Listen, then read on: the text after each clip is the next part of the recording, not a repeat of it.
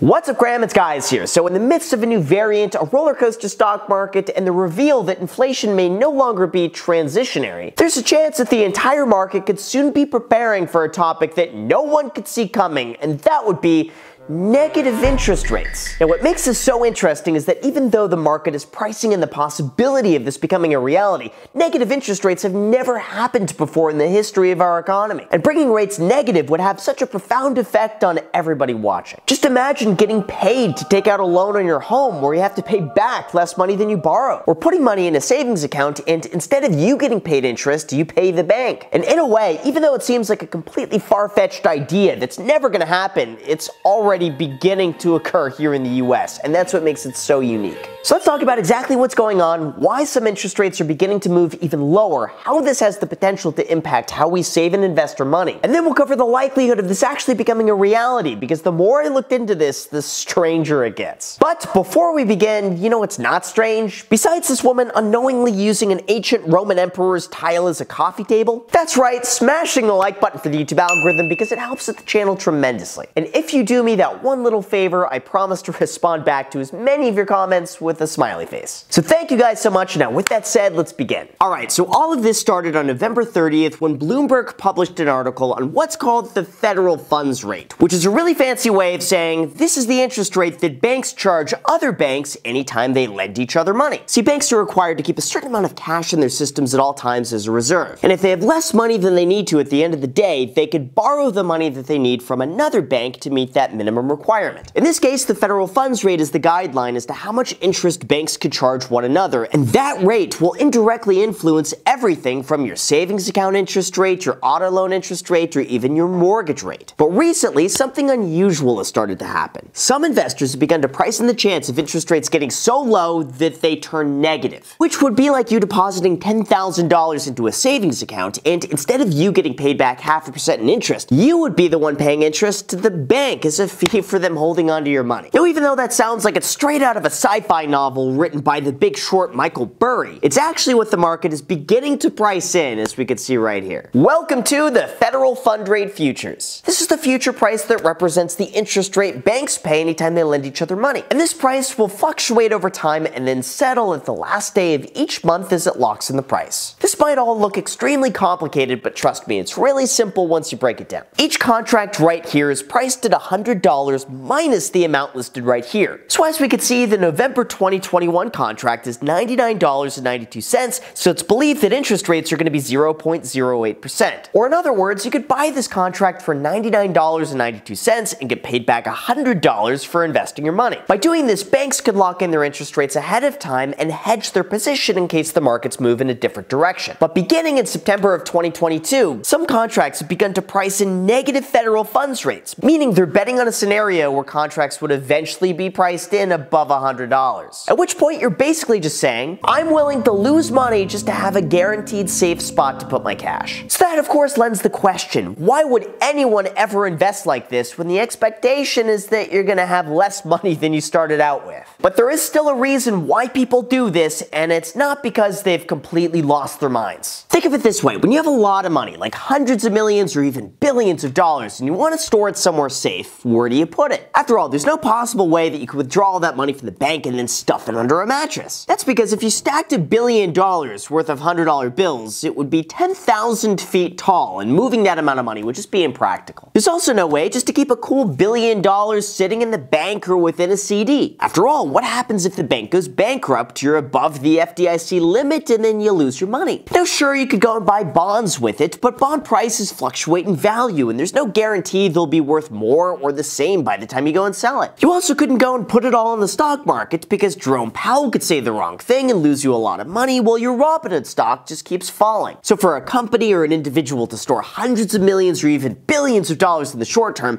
where do they put it? And the answer is US Treasuries. In this case, you could loan the government money and get a guaranteed rate of return depending on how long the agreement is. Now, even though you don't make a lot of money doing this, it's pretty much a sure thing the government's going to repay its debt. So you're never going to have to worry about the government defaulting on your investment, and this is typically where a lot of large hedge funds funds. Banks and investors keep their money so they don't have to keep it sitting in a bank account somewhere or have to bury it and have it be eaten by rats. But if banks and investors are worried about the short-term outlook in the economy and they want to make sure they got a super safe place for their money, they're going to be buying up these treasuries. And the more they buy these treasuries, the less the government has to pay in interest. And when rates begin going negative, it's almost as though you're paying the government for the convenience of holding onto your money for you and guaranteeing that you're going to get it back safely. So that, of course, leads to the question, why is it happening now? And is there actually a chance of this coming soon to a bank near you? Well, until recently, the plan was almost the exact opposite. Since the beginning of the year, the Federal Reserve has been facing an uphill battle of inflation, while supply chain issues, low interest rates, and stimulus packages have caused prices to rise at their fastest level in,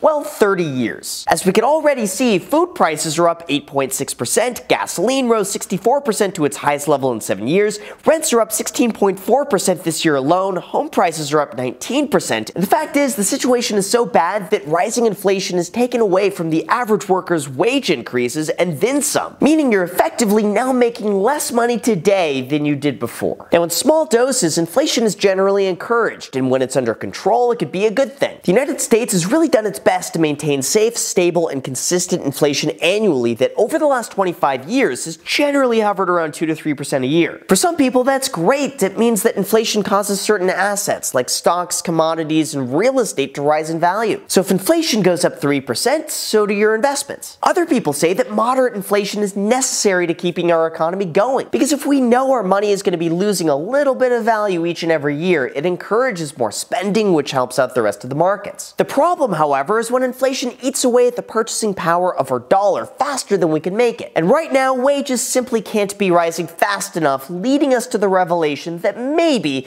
inflation is not transitionary. During a recent meeting, Jerome Powell suggested that it's time to stop describing inflation as transitionary, while admitting that it now appears that factors pushing inflation upward will linger well into next year. Even though it's still believed that the majority of these price increases could be attributed to supply chain bottlenecks and labor shortages, at some point prices will need to come back down, and to do that, interest rates will probably have to come back up. Until now, the plan was that the Federal Reserve would slowly begin to taper back on their money printing escapades throughout 2022, even mentioning that they might be ready to scale back sooner than expected, of which caused the markets to tumble to its worst day in a year. But others believe that the new variant has the potential to cause more travel restrictions, more supply chain shortages, and the possibility of negative rates if the economy needs another jumpstart. And that's kind of what's happening here. At the core, we really have two types of scenarios taking place at the exact same time. One believes that the economy is extremely risky in the short term, and when institutional money needs a safe place to invest,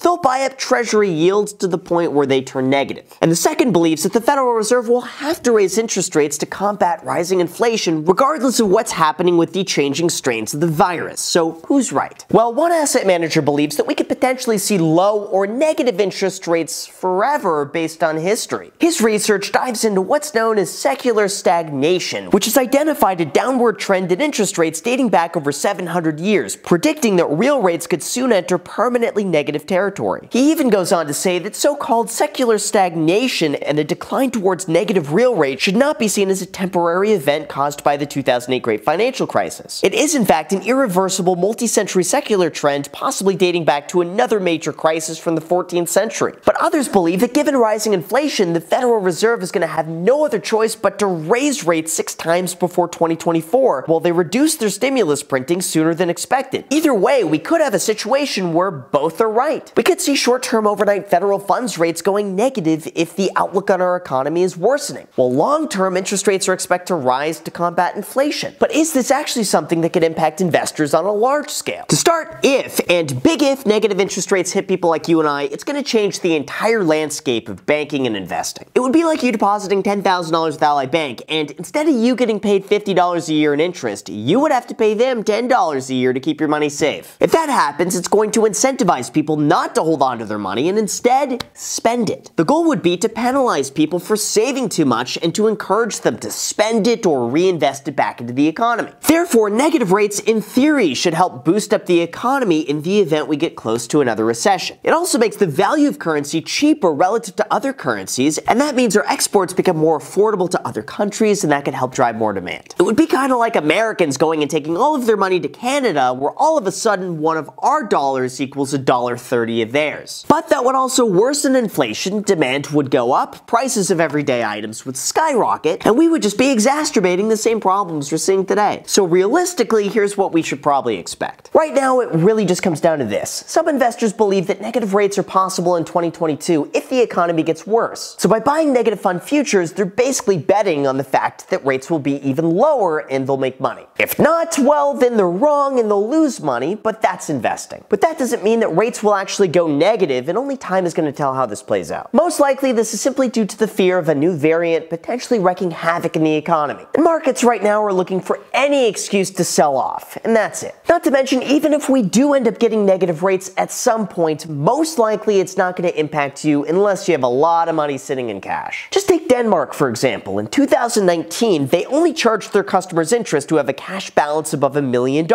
Everyone else gets to keep their money in there for free, and negative rates are never passed on to the consumer. But on a broader scale, even though negative interest rates seem very far-fetched for the future, once you account for rising inflation, the real interest rates that we have today are already negative at negative 5.3%. Yes, you heard me correctly, we already have negative rates, and it's happening right before our eyes. That's because if you have a 2.5% fixed rate mortgage with 7.8% inflation, you're effectively gaining 5.3% by borrowing money, bringing negative interest rates here today. Even throughout the next few years, even if interest rates increase, real rates are expected to remain negative and stand at around negative 3.3% in the US, 2.7% in Germany, and 3.2% in the UK. So even though some are pricing in negative rates due to variant risks, with inflation we already have negative rates here in the US. And if history is any indication, we might continue to see this for quite some time. Of course, as far as what you could do about this, I've always done my best to lock in low interest fixed rate mortgages on all of my properties. So that way with inflation, I'm effectively getting paid to borrow money. Now even though sure, you shouldn't be buying real estate for the sole purpose of getting a mortgage, if you do own a property, locking in a fixed rate loan could certainly end up making you money long term. Besides that, I do my best to stay invested, never keep more cash than I need to, and always, no matter what,